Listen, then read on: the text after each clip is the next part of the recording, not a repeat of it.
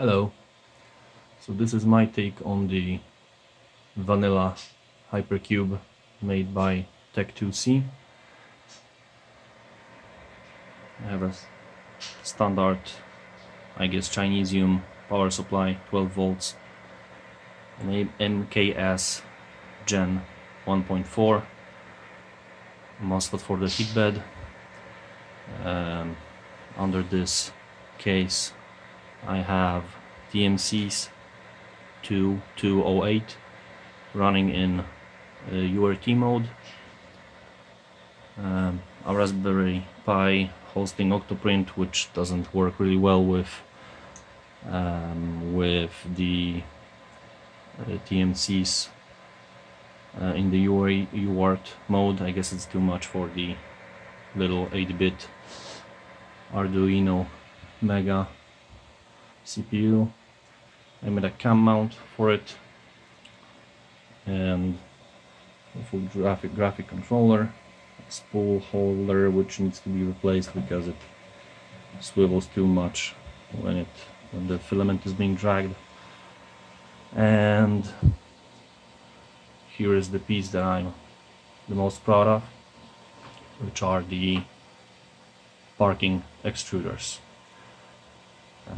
So the concept is quite simple. The printer can come close to the I don't know, print head or hot end, take it off the hook and drag it to the print area. I have a little Kapton tape wipe which doesn't work too well, but I didn't have a better idea at the moment.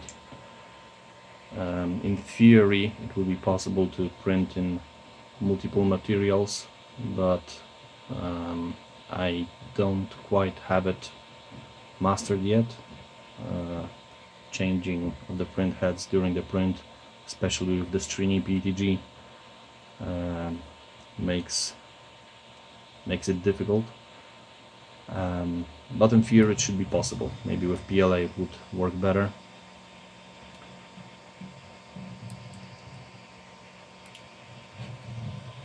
Yeah, I built it because I wanted to have the possibility to easily change between a 0.6 nozzle and an 0.4 nozzle. So yeah, it works perfectly. It just chooses the hot end it needs for the print before the print starts, and that's it. I made some zip tie holes in the parts so cables are firm. All of this is built with parts bought on AliExpress. I don't have the original E3Ds, and the mounting mechanism is the neodymium magnets solely.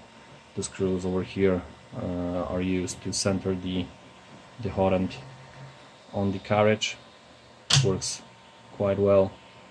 The print head itself has holes for those screws, so it gets quite nicely centered.